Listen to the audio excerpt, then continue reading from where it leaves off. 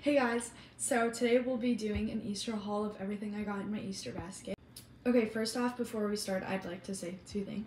First thing being that Easter is not about like presents and Easter bunny and all that stuff. It's about Jesus coming back, the resurrection of Jesus. And then number two being that I'm very grateful for everything I got, and this is in no way, shape, or form of like trying to brag. You've probably heard that so many times today watching these videos. Okay, without further ado, let's get started. First off, we're gonna do candy and then like some of the bigger things I got. Okay, first off, we have 3 Reese eggs. Next up, we have a pack of Nerd Clusters.